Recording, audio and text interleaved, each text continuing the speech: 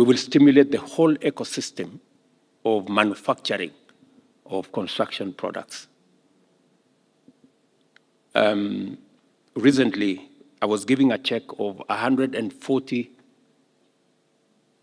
million shillings to, you know, those fellows on Ngong Road. You know those fellows there making furniture there on Ngong Road. Those fellows nowadays are entrepreneurs. You know, wale watu mnaona tu ni watu jua kali. Siku hizi wako noma sana.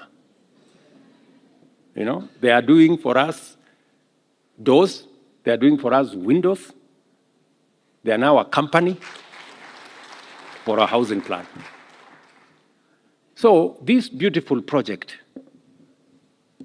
was in the manifesto of Kenya Kwanza. The same housing project, complete with percentages of the levy, was also in the Azimio manifesto. But when it came to implementation, my friends, that is where the devil lives. Nobody wanted it implemented. Because we all want to talk about it. It is good.